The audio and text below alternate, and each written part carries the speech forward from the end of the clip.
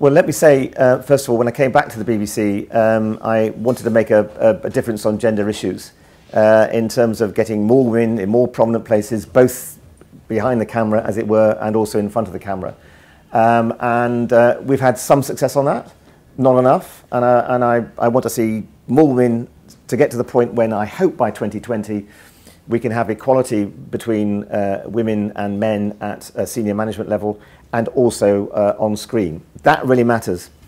The pay issue has come up because last year we had to publish all the pay of our top presenters. We'd been doing it in bands but not naming them beforehand. And you're dealing with history. So if you look at the very top pay of many of our presenters, they are male.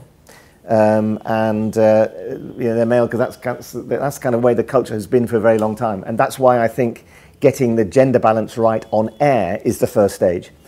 Let me just be absolutely clear. We got in outside auditors to come and say, look at everything we're doing and see whether we are paying fairly or not.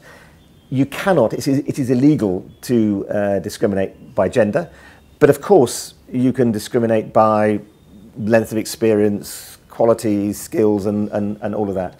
And what they said was, we don't see anything systemic, but you have got some issues, and those are the issues we're dealing with at the moment.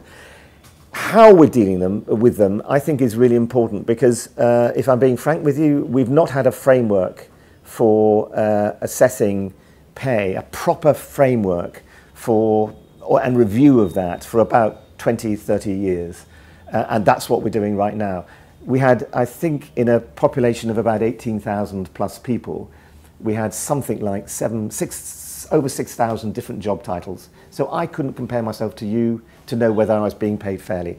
That's the reform we're about, because I want people to be able to say, we're doing the same job, it may be in different parts of the organisation. Why are you paid more than me? And do that in as transparent a way as is possible. I think transparency is so important.